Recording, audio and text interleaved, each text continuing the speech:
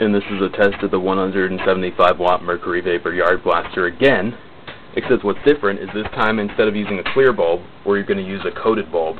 See how it's different. I have it connected to this switched outlet.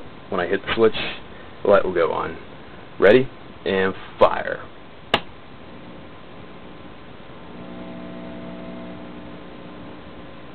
Note how when it starts up it's actually pink. This is the result of red phosphors to convert some of that blue-green light into red to add red to the spectrum. You'll notice that as it warms up it'll be more of a cool white in color.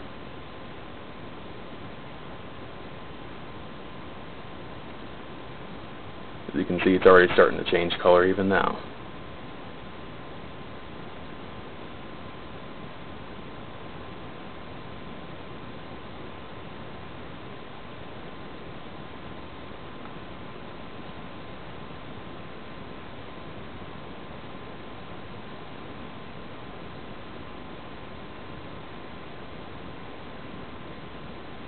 Getting pretty close to its final color.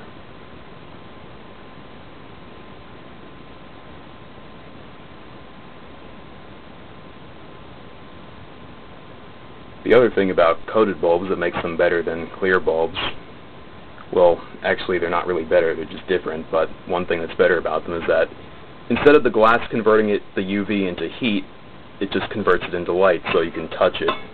You can touch it, and it's admittedly hot, but it's not overpoweringly hot. Yep, it's now that cool white color. That's the final color. And we'll just let this go until the camera runs out of juice, which will be a few seconds.